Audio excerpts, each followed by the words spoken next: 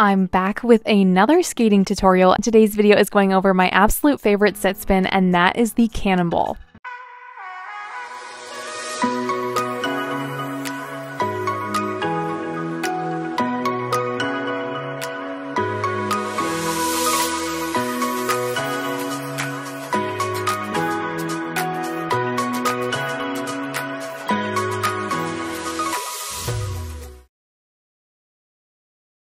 There are many different types of spins you will learn in figure skating. One of the spins you will learn as a figure skater is the sit spin, and there are many different ways you can do a sit spin, many different variations, difficult add-ons you can do to try and grab extra points during your program. In today's video, I will be going over my absolute favorite version of a sit spin, and that is the cannonball spin. Before starting to work on your cannonball spin, there are a few things you need to know prior to doing so. First, you should be able to do the regular sit spin position and hold it comfortably for at least 3 revs. Preferably, if you want to have an easier time learning your cannonball spin, I would recommend being able to hold your regular sit spin for at least 5 revs, maybe more. This is just going to help center the cannonball. Another thing that I find very helpful for the cannonball spin is being able to touch your toes or at least touch your ankles. So if you're standing off ice, you can bend over and at least touch the top of your ankles. While this is absolutely not necessary to be able to start working on a cannonball spin, I do find this off ice exercise to be extremely helpful. This can also help you gauge your level of comfort when it comes to how far you can stretch for the entrance of your cannonball spin, and helping you decide if you would like to try the head down variation of the cannonball spin. Another thing I highly recommend doing before you try your cannonball spin is just going around the rink in this squat position. You definitely don't have to do a shoot the duck around the rink. You can if you would like. This little squat position is just going to help us warm up our hip flexors as well as our hips, because that is very essential for this spin. With all that being said, I do recommend stretching before you try this spin. It's just going to feel a lot easier, and it is much safer to try difficult variations like this with our muscles warmed up and ready to go, rather than trying it with cold muscles. The reason why you want to be able to do a regular sit spin position prior to trying a cannonball is because you're just going to have a lot more success with this. You're also going to be able to understand the feeling of snapping into a sit spin position, because that is a key part of the cannonball spin. What I mean by this is that our free leg is going to come around and then snap into the spin. This is very similar with the cannonball, except instead of bringing it around in this standard position, you're actually going to reach out and grab it on the entrance. So basically what we are doing for this spin is we are replacing our arms coming around and holding in front, just like I'm showing here in the regular sit spin position. We're replacing that with bringing our free leg around and grabbing it in front. So our arms will still be in front, but we'll be grabbing our free leg in front of us rather than our regular sit spin position where we are just sitting. And this leads me into a few common errors that I see almost every skater do when they first start working on this spin. The first one is getting into our regular sit spin position and then trying to straighten our leg while we are spinning and lean forward to grab it. While you can do this, this is going to make it extremely challenging, and it's going to run the possibility of going up on your toe pick or rocking back on your heel and falling out of the spin completely. And for this video, of course, I will use myself as an example. So this is me trying to do a cannonball spin from 2 years ago, back in 2022. And as you can tell, I am trying to do a regular sit spin and then straighten my leg while I'm spinning and reach for it. And that's just a lot going on at once, and it makes it really hard. Eventually, I did finally understand the rhythm and system that helps me get into a cannonball spin a lot faster, and it makes it easier.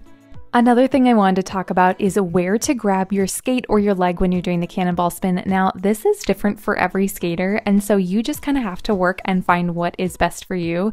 But here are a few things that definitely did not help me when I first started working on my cannonball spin. As you can see in this video here, I am trying to grab my toe pick, and not only am I trying to grab my toe pick, but I am trying to grab my toe pick, pull it up towards me while I'm still in an upright position, and this is just a recipe for disaster. So I highly recommend, if you're going to try and grab your toe pick, make sure you are in the cannonball position first. In this video, I am trying to grab my knee or my upper thigh and pull it towards me. Again, this is a recipe for disaster because I am essentially just trying to pull my leg up to my chest rather than bringing my chest down to meet my leg at the 90-degree or lower position. Finally, here in this clip, you can see that I'm starting to understand that I will need to grab a lower, closer to my calf muscle, my ankle, or even the underside of my heel, but still I am falling forwards, and so let me share with you how I preferably like to grab my foot for my cannonball spin entrance.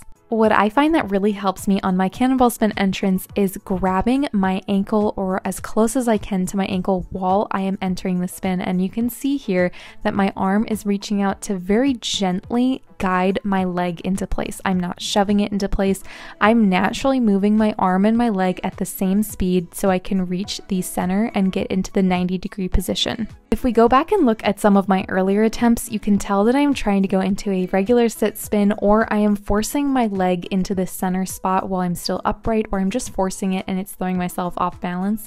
So the key for a good cannonball spin is making sure you can maintain speed while staying on your spin rocker and casually guiding your leg into the proper spot it is supposed to be. The next important thing I want to talk about for this spin is what our legs should be doing, and this also is going to help make it so much easier to get into your spin and stay in the position comfortably. Keeping our legs straight is very important. Now, when I say this, I think a lot of people get confused. You do not have to have your leg as stiff as a board, super straight. It can have a slight knee bend. Just don't have it bent like this. Often when you think of having your leg as straight as you can get it into the spin, it is going to be so much easier to control because there's less turning and twisting of your knee that's going to throw you off balance. The other important thing is what your back or your upper body is doing while you're going into this spin. Now, as we go back and look at some of the earlier attempts that I had, I'm mostly staying upright and then quickly trying to get down to the ground. One way to make everything super simple and a lot easier to get into your cannonball spin is thinking of having your upper body and your free leg move at the same speed. And what I mean by this is not having your upper body stay too upright for too long and not having your upper body go all the way down all of a sudden.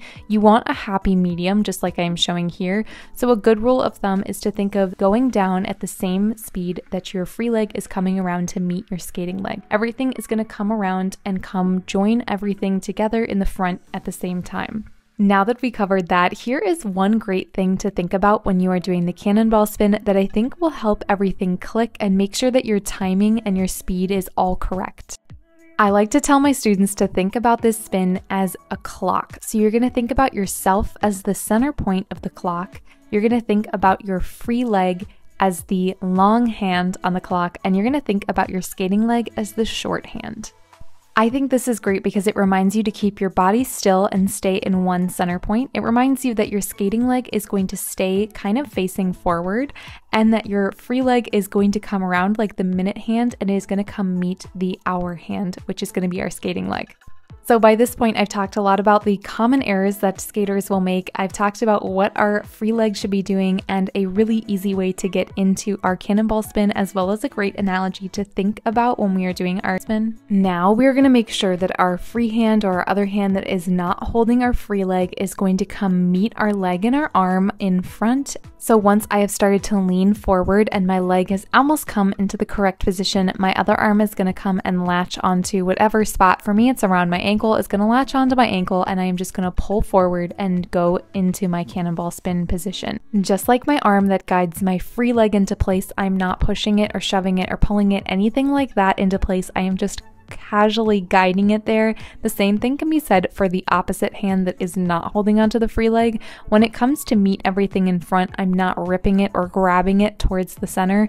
I am simply holding it there as extra support and making sure that I can get into the position. So the cannonball spin takes a lot of core strength and stability rather than using your arms to pull your leg into place. So you just want to think about both of these arms holding onto your leg as a very light touch. Nothing is excessively pulling or pushing our leg where it needs to go. We are simply using those arms to just casually guide it into place. I say casually guide it because I feel like that sounds less aggressive and makes you want to be very light with your leg rather than ripping it around. But anyways, that is basically how you do a cannonball spin. That is how I break it down into super simple steps and hopefully help you if you are struggling with yours currently. And once you get the hang of a cannonball spin and you feel very comfortable and confident in it, you can start trying the head down variation. This is just where we're holding both arms onto our leg. We are going to reach our neck forward, extend it over our knee or our thigh, however far you can get it, and then you're just going to hold it down for as long as you can. I will say this variation can get very dizzy and you can fall out of it very quickly because of that, but definitely a challenge to try once you feel comfortable with your cannonball spin. Let me know in the comment section below what kind of sit spins you are currently working on and if you enjoy the cannonball spin or if you absolutely hate it, and I will see you in the next video.